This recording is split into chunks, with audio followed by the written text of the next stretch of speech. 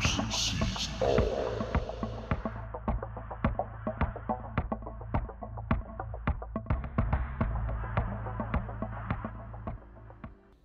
Well, I had to call the police again. I heard a window break. I thought it was my bloody car. I'm so happy it wasn't. But I'm not happy it's the elderly lady next door to my house. Hi, Bruce Schwartz here. Thanks so much, everyone, for the ongoing support. Could ice be forming around craters on the moon due to the climate change?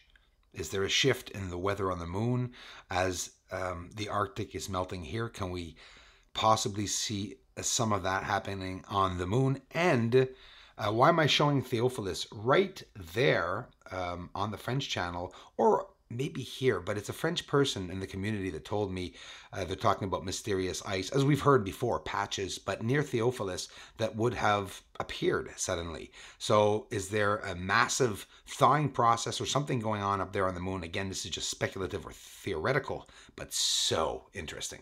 And is that why the surface is so reflectively blinding? Could that be? And the patches that I'm showing you over top of some of these platform-like symmetrical objects, could it be some of the patches of ice that NASA's talking about? Maybe something major is going on up there on the moon. Maybe some major shift or change that we're feeling here on Earth would also be felt possibly on the moon. Why not? Our geocorona of Earth extends the far reaches of the moon itself. So here's a far-fetched theories. Could we be looking at frozen cities under an ocean of frozen ice that has accumulated with the climate change and the melting over the years? Maybe say no. Or, check it out. Is it the camouflage? I posted this on the French channel yesterday. It's the back of sinus iritum. But I said I'm sure as hell going to post it on Bruce Sees All because this was not posted here, this transferring that I just did here. Look at the surface. So all that light, all that color that you're seeing right there, and all the power sources and energy sources or lights that are inside of that is what's being hidden by this whatever, maybe a force field. I'll tell you what, it's unnatural. And it's not the sun that's reflecting on this area. And if it is, well, it's one heck of a reflective area. But the structuring that's there, that's what gets to me. You want to see UFOs flying around, ladies and gentlemen? This is an amazing shot. We're so close. Say to yourself, that light you see up there, that whatever, highway tube with cars in it, whatever it may be, look at the UFOs. Look at the flashing lights. They're leaving the surface, or it's flashing lights on the surface of whatever is down there. And again, I've been lingering on the fact of transportation, talking about the transportation, how they're getting around. Are you seeing it? It's beautiful. They really are flashes of light. People are saying, oh, well, wow, I got a flash of light on the moon. Well, yeah, look at the red spot. Watch it glow and then go down. And we see lights running all along a crater's edge, and keep looking underneath in the red and the darkness, left and right. It's so easy to see. They're flashing left and right. And when those lights appear, you can see them right there. And when they appear, look at how red the surface and everything, they're so bright. So whatever it is, it's proof, it's activity, it's extraterrestrial or human life down there on the surface. So people ask me, how are they eating? Well, if they're there, they definitely are doing just like we're doing, probably eating the vegetation and animals on the moon. A red light that lights up intensely and then goes out. You can clearly see, and watch this. You think that's just flashing lights or pixels? No. I'll show you a few of them leaving. There's one frame. Watch it reappear. There. And it took off to the right, but watch, I'll show you some. At one point, you will see one clearly traveling across the surface. That's what they're doing, and they're taking off. There's two spots there light up, and you see it leaving to the right. One spot here, down to there.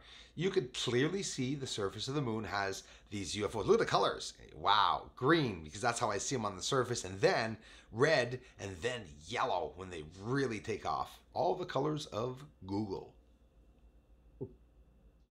Let's take a look. And when I say take a look, we're going to plunge inside of the cloud like you guys hate. I love every time. That's what I do. But I haven't done it yet with this. We're also going to see, after this music and this I'm telling you, spectacular close-ups. We're going to go see, somebody asked me 3 or 4 times, how do you know when the telescope is out of focus? What is the black dot that everyone talks about in the center of the image? And I'm going to show it live and explain it. It's really simple. You have to bring the telescope and the image to its smallest point to get its clearest.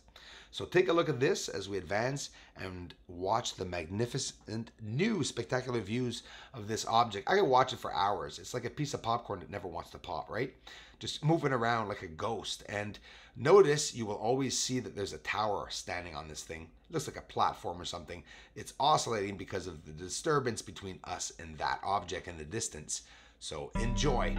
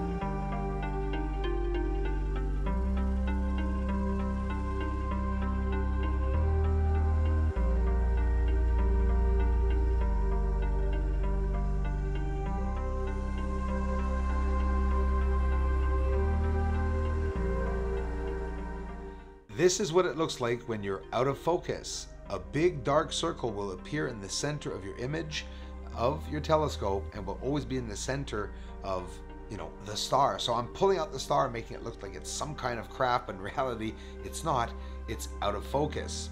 You want to see a real craft like this or a capture like that, you can go to UFO of 2012 and he caught something flying by of that shape, but I here did not. This is to show you it's out of focus, and then to bring it back to its smallest point, the black spot will disappear, and thus showing a clear star or image with a telescope.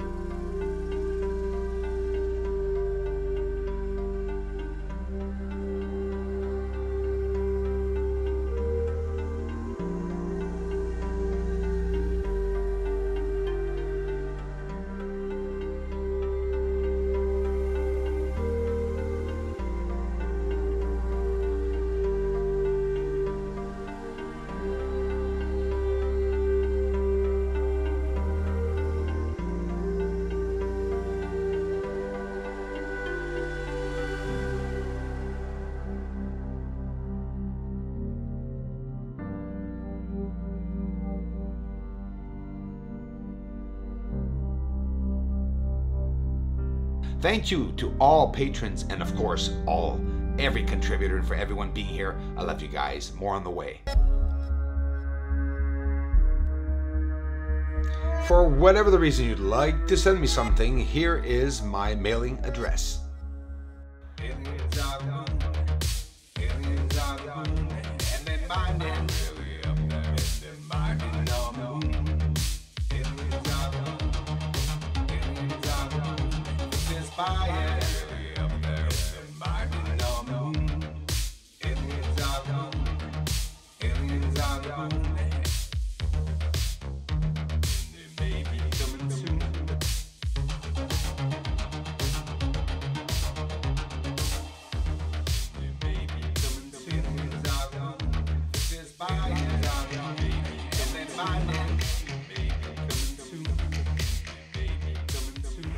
This is Houston. Say again, please.